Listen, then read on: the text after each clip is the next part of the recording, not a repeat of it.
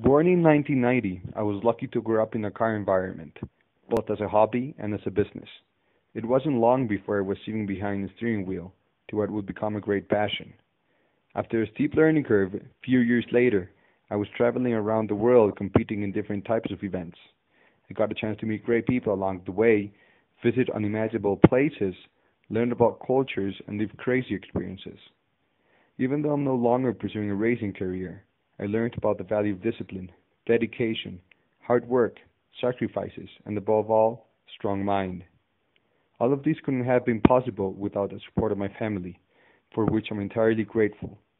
I think I have built a strong personality, which will help me face new challenges that are still to come.